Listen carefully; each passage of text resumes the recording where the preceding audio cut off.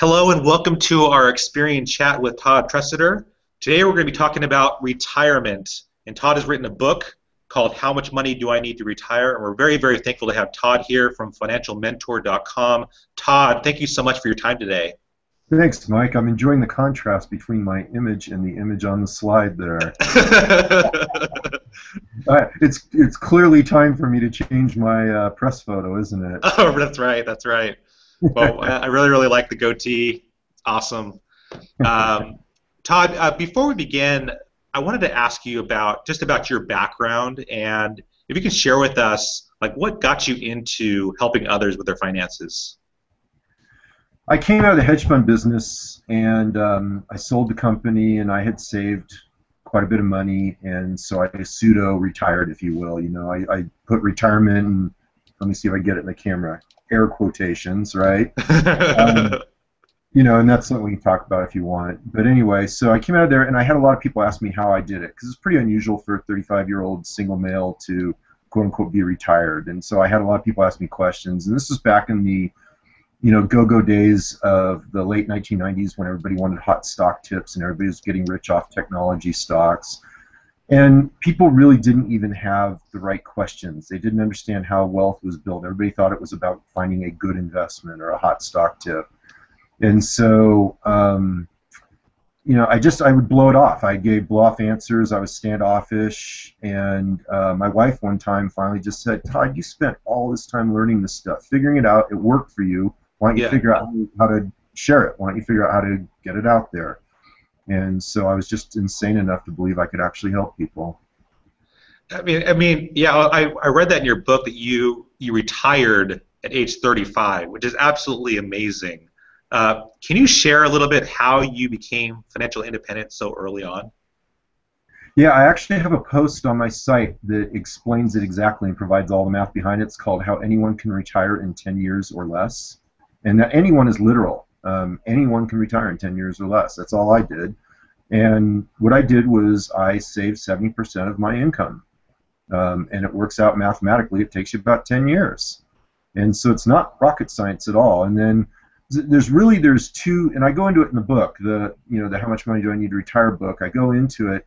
There's really two big numbers you have to pay attention to. It's your savings as a percent of your income and your investment return relative to the inflation rate, the spread between your investment return and inflation rate. Those two numbers literally determine your financial independence. Everything else is a detail. There's small details. Those two numbers are the big enchiladas, the big apples, whatever you want to call them. They're the ones that really matter. You get those two right, you can be wrong on everything else and you still come out fine. And so, I did the savings rate really well in the early going, and I came out of the hedge fund business, and so my whole career plan was to figure out how to invest so I could get the spread on the other numbers. So basically, I came into it fully conscious of what the key numbers were, how it worked together. I've always had kind of a mathematical mind or an engineering type mind, and so that's how I did it. Did you, as your parent, did you make any assumptions about retirement or mistakes along the way as you were doing this? A lot. Yeah, I'm human. I make tons of mistakes. I still do to this day. One of the really obvious glaring ones, we write the book we need, right? Yeah. I wrote the book, How Much Money Do I Need to Retire, because I got the estimate wrong. I figured it out wrong. And basically, almost all the information out there is incorrect. There's several published books on the subject, and the mainstream thinking is not the way it actually works in practice, and the latest research proves that out. And so I was coaching clients on this subject and realized that nobody really understood this and everybody's making the same mistakes I did. And so just to cut to the chase, one of the mistakes I made was I retired on what I thought was plenty of money for what I spent at the time, but then I promptly got married and had 2 kids. And so, as you're a family man as well, my expenses went up a little, like a lot. And the other thing that happened too was I didn't really understand that, it's one thing when you're a single man, you're fully in control of your finances. Like, my needs are really low. I'm a bookworm. I love reading. I love research. I'm an outdoor recreation enthusiast, and that's not expensive. Those joys that I have in life are not expensive joys. And so I never really spent a lot. But, I'm not in charge of spending when I've got two teenage girls. They've got their own values and they're trying to find their own way in the world. And it's not up to daddy to say that you need to be frugal or you need to establish certain values. I have to respect their needs. So, I just had a lot to learn about, what it meant to become a family man after quote unquote retiring. Let's put it that way. That was probably my biggest mistake, was not really getting the expense picture right. There's other ones too I can share, like I wrote in the book all about this whole concept of sequence returns, which is a pretty technical thing. I don't know if you want to go into it now. But there's this whole concept of sequence returns risk, and there's this whole concept of drawdown and how it's multiplied by your spending patterns off your assets. There's a lot that goes into it that I explain in the book that I didn't understand, and I made all these mistakes, and that's why I wrote the book, is to help people out. That's awesome. Now I'm really curious. So you mentioned your daughters, and you're a financial mentor and an advisor. I'm curious how you're raising your daughters to be prepared financially for retirement. Well, they don't want to hear from me. I'm the father. It doesn't matter that I'm an established expert, right? I mean, that has nothing worth saying and nothing worth listening to. It's kind of a family joke, actually. I have ideas that I share with coaching clients at the rate of about $350 an hour, and my kids don't want to hear it from me. So anyway, that's so funny. Yeah, so how do I work with them? I try to lead by example. I mean, that's part of what financial mentor business is it doesn't make a very good example for your children if I'm basically laying around and trying to play golf all day. That's not how you set an example for your kids about how you build a future for yourself. And I'm very passionate about financial mentoring and what I'm building there. So you lead by example. We're not wasteful around here. We try to make smart decisions. We try to teach them how to make smart decisions. One of the things we're doing now, like with my older daughter, and we're actually starting to do it with my younger daughter too, is they get a budget and then they go and buy their own things. So if they want to buy clothes at the thrift store because they can find good values and they can get more clothes for themselves, that's up to them. If they want to go buy designer clothes, then that's where they can blow their budget. It's up to them. And so we're trying to help them understand how to make money work and all that. And the whole idea is that they learn small lessons now that compound, and they get that experience now when it's not important and it's not critical. So anyway, those are some examples. Awesome. Thanks, Todd. Todd, you write about there's a difference between financial freedom and financial independence. I've never heard anybody talk about that. There's a difference between those two. Can you talk about what are the differences between those two things and where retirement fits in? Yeah, I think you're really referring to the idea of personal freedom and financial independence, are you not? That's right. Okay, all right, because financial freedom and financial independence ring pretty close to me. Personal freedom and financial independence, or personal freedom and financial freedom, are very different things. And so, like, to give an example from my own life, I was quote-unquote financially free at age 35. That ushered in one of the least happy periods of my life. Shortly thereafter, it was kind of this great thing. I hit this pinnacle. I achieved this goal I'd set out for myself. And what I didn't understand was that I was not personally free. I had all kinds of personal issues. I had a lot of problems. One of the whole motivating factors behind becoming financially independent was acting out this low sense of self-worth. Right? I had this low sense of self-worth, and I thought, well, I'll validate myself by becoming this great success within society terms, and that's going to validate me. That's going to make me an okay person. It didn't. All it did was it made me the same person looking in the mirror, but now I had enough money to have to dwell on it. I didn't have any excuse for my unhappiness. I had to find that within myself. So, personal freedom is a whole other thing. I teach a process called 7 Steps to 7 Figures. And that's something I've mapped out over years with my coaching clients, understanding that basically everybody maps in to one of the 7 steps, regardless of when they come to me in their cycle of building wealth. And the 7th step is that personal freedom number. I mean, the personal freedom idea. The whole idea is, so now you're a millionaire, so what, right? So what? So you achieved $1 million, big deal. And so, which is a funny thing for a guy that teaches people how to build wealth, but that was my experience. And so I've been living that 7 steps. So like steps 1 through 6, I've already lived.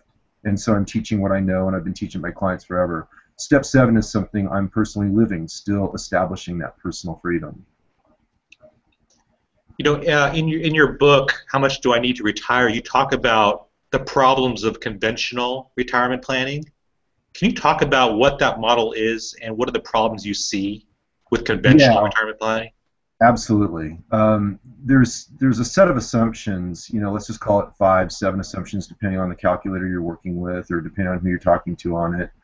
Because some of these assumptions are assumed by the calculator, and others you have to assume. But anyway, there's these grouping of assumptions, and when you plug numbers into a calculator, you've got to understand that this is not like there's a book out there by Lee Eisenberg called The Number. Well, it's a myth. There is no number, right? You remember those ads where people are walking around the street and they have these red numbers flashing across their forehead, and when they hit their number, they're suddenly free? Hmm. Yeah, that's garbage. It doesn't work that way. There is no magic number, because when you try to figure your number, all you're doing is making a mathematical projection of a set of assumptions into the future. And there's certain assumptions in there. I already shared with you the 2 key sets of assumptions. Yeah. If you get those off by a percentage point or 2, depending on your age and other assumptions in there, it can either have the number or it can multiply it by 2, 3, 4 times. And so these key assumptions can literally invalidate the entire process if you get them wrong. And so let's take one as an example. Okay, let's take inflation. Inflation is one of those key numbers. And you're supposed to estimate that thing, like in my case, I was 30. I'm supposed to estimate it 60, 70 years into the future, right? Mm-hmm. That's hogwash. Even now, I'm 52 right now as we record this. And so I'm supposed to estimate inflation 40 years into the future, 50 years in the future, depending on how healthy I remain and lead a normal life. I mean, PhD economists who have studied this, done their PhDs on it, can't get it right 1 year into the future. Mm-hmm. How am I going to get something that I have no control over right for 40 years into the future? It's hogwash. I mean, it's pure nonsense. Or here's another one that's great, is you're supposed to estimate your life expectancy. Nobody can do that. You have no idea when you're going to die. Right? I mean, it's absurd. It's absolutely absurd. And here's the thing, right? It works for life insurance companies. It works for the Internal Revenue Service because it's an actuarial process. Statistically, we know on average where people are going to die. Okay? But the problem is, for any one individual, you're one person. You've got one retirement. You've got one lifetime. There's no actuarial reality to it. There's no statistical reality. It's completely random. You could die today. You could die 50 years from now. And it's all there's no reality to it. So those are just 2 assumptions. I mean, I could go on and on and on, but that's what underlies that retirement calculation. And so obviously, it's not science. It's not a number that you can actually hang on to and believe that that's your retirement number. And yet that's what everybody teaches.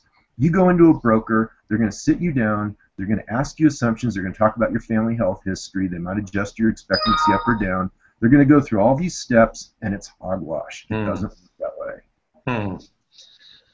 So what is a path to begin discovering the number or how to retire?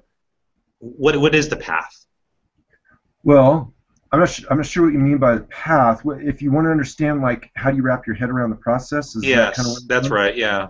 So it's fine to do the number, right? That's a starting point. That's where you want to start.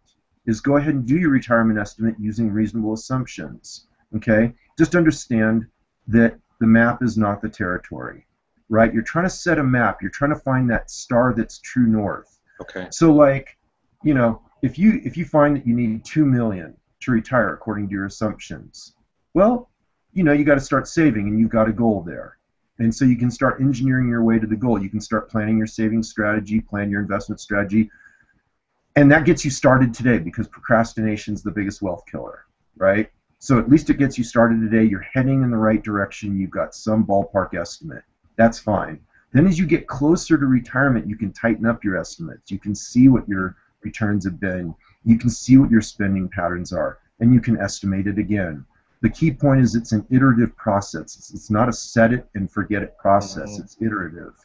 The other thing you can do is you can stress test your number by using conservative and optimistic assumptions. So, or conservative and aggressive assumptions, I guess would be a better way of saying it. So you create what I call a confidence interval. So you'd have your high estimate and you'd have your low estimate of your number. Does that make sense? Okay. Yeah, so there's a variety of different tools I teach in the book. There's other ways of approaching it too. You can approach it purely like another mistake that's made in retirement planning is everybody talks about the assets, right? How much money do I need to retire? It implies the assumption, which is it's all about acquiring assets. It's really not. That's a myth, okay? The real game is about cash flow, right? Because in the end, what you spend is cash flow, right? The assets are like a second derivative, if you will. It's the assets that drive the cash flow. And so you can plan your retirement around cash flow. You can do a whole cash flow model, which is much more accurate and requires much fewer assumptions. And so again, I explain all that. Okay, wonderful. Now you have created like a dozen different retirement calculators, which are available on your site, financialmentor.com. Can you talk about the ultimate retirement calculator and how it's different from the traditional retirement calculators? Yeah, so one of the keys I teach in retirement planning is that it's really about life planning and then engineering the numbers to it, right? So when you think in terms of retirement planning, you want to think in terms of your life and how you want to live your life and what your life vision is. And so everybody's going to be different. Some people have some rental houses that they might be selling or living off of. Other people might have annuities. Other people might have pensions. Other people might have none of the above. Some people might be consulting or working part-time or develop a hobby business. There's all these different ways of approaching it. And so one of the things I teach is that there's a lot of creative angles on retirement planning that aren't well known. You can dramatically transform your numbers. So for example, there's the rule of 300, which is that for every $1,000 that you spend in retirement, it costs about $300,000 in assets to support it. So $1,000 per month requires about $3,000 in assets. So there's two different approaches. You can liquidate or reduce the amount of spending you need, or you can increase the income. So those are two examples of different creative strategies. You could take on part-time work, or you could find out how to live on $1,000 less, and that changes your asset required picture by 300 grand. So anyway, get back to your question. The whole point here is that retirement calculator, there's nothing else like it on the net. And what it did, I needed something like that to help my coaching clients through the planning process. And so it allows you to do all these things. It allows you to do what I call scenario analysis, where you develop your life planning scenarios and you engineer the numbers using that calculator. And again, there's nothing else like it on the net. Nobody else allows all the different entries for post-retirement income streams and selling assets and receiving inheritances and all the other assumptions that I allow you to put in there. That's awesome. I want to encourage everyone to go to financialmentor.com and check out the Ultimate Retirement Calculator there. Also, if you're wanting to know more, please check out Todd's book that you can get at financialmentor.com. I'll also be linking to it in the show notes so you can see all the wonderful reviews about this book on Amazon.com. Todd, thank you so much for joining us today. At the end of every hangout, I always ask our guests 5 questions just to get to know you a little bit more personally. First one I have, I mean, you write so much. I've seen and I've read so much of your articles on your blog, and also you've written, many, many books. When and where do you like to write? Well, I write in my office with the door closed, in total silence. I have to shut everything off. I'm easily distracted, and so I just have to put myself in a chamber and write. Is there like a certain time of the day you prefer to write in? I would prefer to write in the morning, but I don't really have that choice. Again, I got a family, and so my wife and I alternate workout days with getting the kids off to school. And okay. So, I'm usually working out or getting the kids ready for school. So I just fit it in where I can. Sometimes I'll get a bug late in the evening, but the idea is if you're going to write, you got to write regularly, and so you got to carve the time out in your schedule. That's right. What inspires your writings in your books? My clients. So my coaching clients, I see the problems that are not solved with the conventional wisdom. I see what problems they're facing. I see where conventional wisdom is wrong, and then I provide solutions. So all my books have been that. The investment fraud book, it's not a popular book. It doesn't even have a single review on it. But I've had people who wrote me and said that I saved, I had one guy write me a little while ago, I saved his investment club because they were going to make an investment in what was a fraud.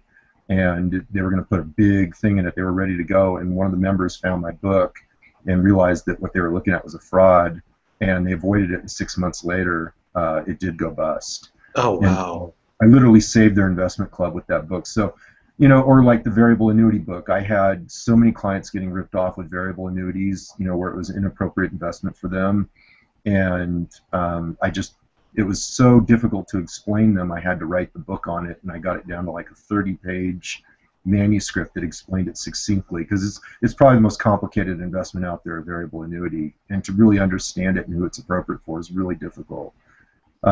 So anyway, and people are very subject to the salesman's hype on that, because it's really easy for these guys to position it as if it's good when it's really not. So that one, and how much money do I need to retire? Every client had that question. Again, the traditional wisdom on it was entirely wrong. My financial coaching book, I wrote that because I'm a financial coach, and I see what's going on in the industry, and I see how people are getting ripped off. So I wrote a consumer's guide to financial coaching. So every one of my books is a response to client need. Wonderful. What are your favorite foods and restaurants?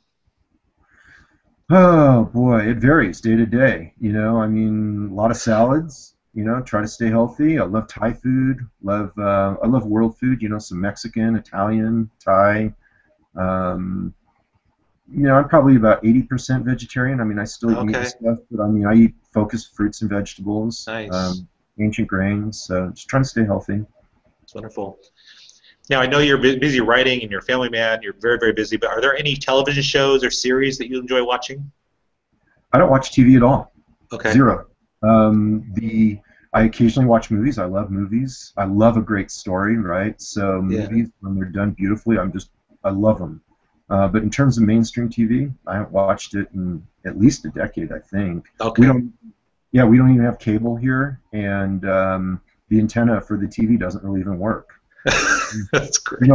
Like when the Olympics came on, I had to Yeah. get it all through the internet. We had to stream it all from the internet. I mean, literally, I couldn't even watch it. We got this beautiful TV because we watch movies, right? Yeah. So we got this whole, like, movie theater thing set up, but I don't watch any TV at all. Okay, last question is: do you have any shout-outs to any bloggers, any writers you'd like to highlight? Well, PT Money, Philip Taylor. I mean, if it wasn't for him and creating the Financial Bloggers Conference, you and I never would have met. So shout out to PT for putting it together and connecting so many people in the industry and putting together a great event for everyone. Phil Taylor's awesome. Well, Todd, thank you so much for being part of our Experian video series. This has been a wonderful chat with you, learning about retirement. I want to encourage everyone to check out Todd's book, How Much Money Do I Need to Retire? Again, you can get that at financialmentor.com, and on the Experian blog, you'll find links going to other great resources that Todd has written on his blog, as well as links going to the Amazon page where you can buy his book directly and also get a sneak peek at what's included. Todd, thank you so much again for your time. Oh, thanks for having me, Mike. It was great talking with you. Okay, I'll talk to you later.